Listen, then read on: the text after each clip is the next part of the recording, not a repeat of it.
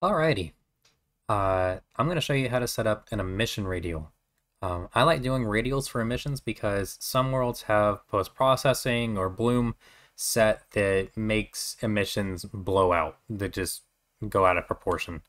And nobody really wants to be blinded by that. So I like having an emission radial because it allows you to freely adjust how much emission you're giving off from your avatar or to turn it off completely. So here's how we're going to go about that. The very first thing we need to do is we need to determine a good value for your shader to determine how much emission we want to give off for a max value. Now I'm going to use Poyomi for this, but you can use any shader that allows for emissions, so long as you can adjust that value. There is one caveat with that, is that Poyomi has a feature where it locks your shader, so we need to set it to still be editable after it's been locked. And I will show you how to do that as well. So I'm using Poyomi Tune version 7.3.046, but you should always use the latest version, always. And I will link where to grab that from below. Do not try and download this version if it's out of date. Please, always use the latest version of everything. So we're going to go ahead and set this up. For emissions, it's going to be under the special effects here. I'm going to go ahead and check the emission here. And then we're going to open up our emission menu here. So now what I want to do is I'm just going to set it for my actual outfit itself. And then I'm going to just take this emission strength here. I'm going to crank it up. And you can see here that it's just going to go ahead and use this emission color. And it's just going to purely feed that into it. So what I want to do is I actually want to use base color as map. And so what that's doing is that's using my main texture to basically act as the emission map. And then as I crank this value up, any color from that will be duplicated. And that's what I want. So I'm going to take this value here and I'm just going to crank this up till I get to the point where I feel like it's enough emission. And normally what I'll do is I'll go to 10.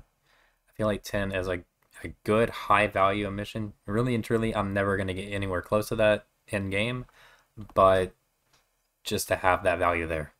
And so that's about where I want it. And then I'm just going to go ahead and crank this back down. Now to set a value in Poyomi to still be editable after it's been locked, what you want to do is find that value, and it can be anything in here, and just find the name for it, and you want to right click. And it's going to create this little clock icon, and that means that it is still editable. And so that's all I want to do, is I just want to do that. I'm going to leave emission on, but I'm just going to leave it at the 0 value. And our shader is now set up. So now what I'm going to do is go ahead and create 2 animations. So I'm going to go to where my FX controller is in here. And I'm going to create a folder if I don't already have one. And I'm going to call it toggles. I use the toggles folder for just about everything that I do that I'm switching on my avatar. And I'm going to go in and I'm going to create 2 animations. So the first one I'm going to call emission 0 because it's no emission.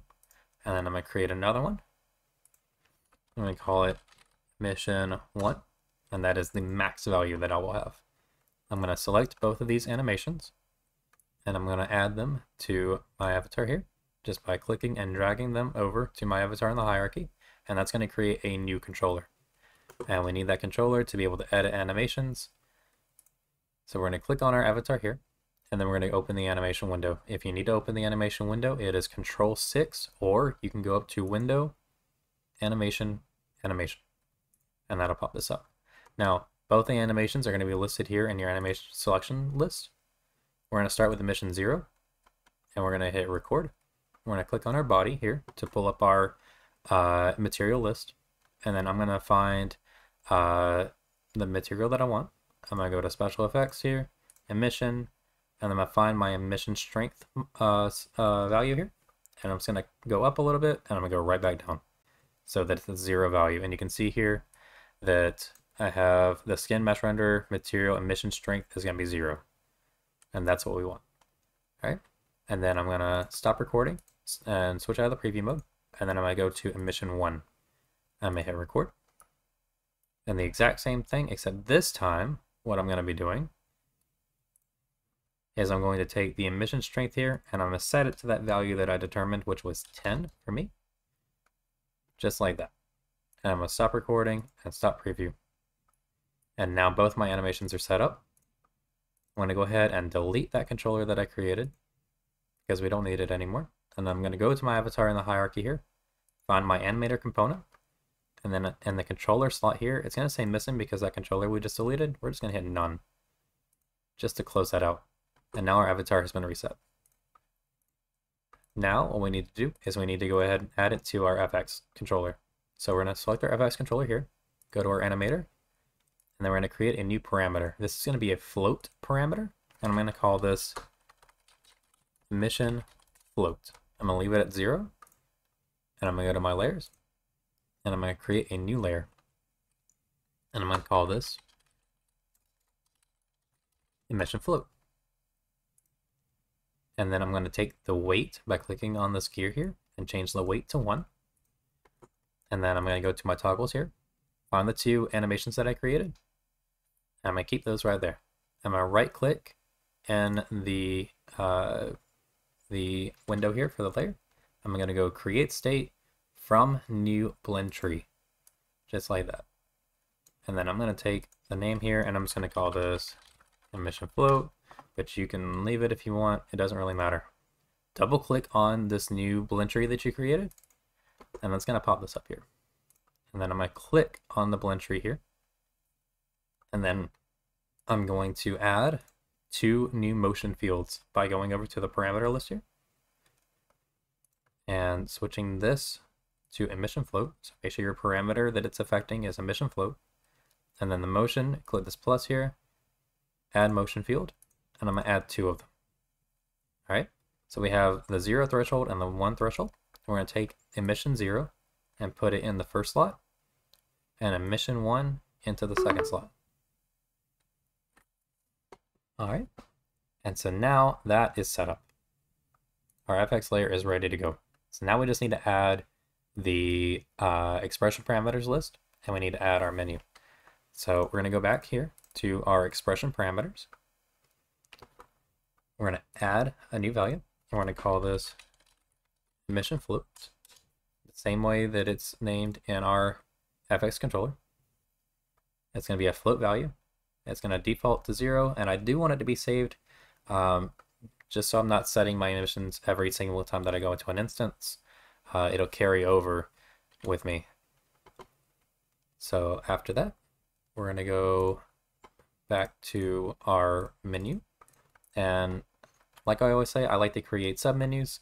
So I'm going to go to submenus here, and I'm going to create a new one by going right-clicking here and create VRChat avatars expression menu.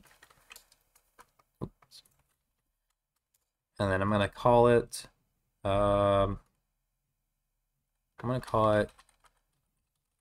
customization. You can really call it whatever you want. That's just what I'm going to call it to find it.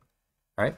So I'm going to go into my customization menu that I have here. I'm going to add a new control, and I'm going to call it emission. And then I'm going to change the type to a radial puppet. And I'm going to change the parameter rotation to emission float. And now our customization menu is set up. We just need to add it to our main menu. So go to our main menu here, add control, customization, the type, submenu, and the submenu, customization. And now the last thing we need to do is test it.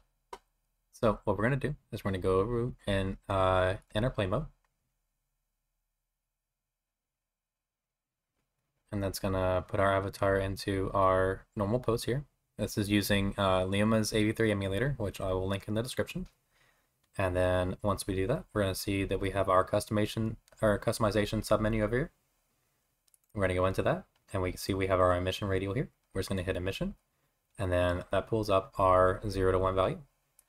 and then you can increase or decrease our emission level to where we want it. And that's all there is to it.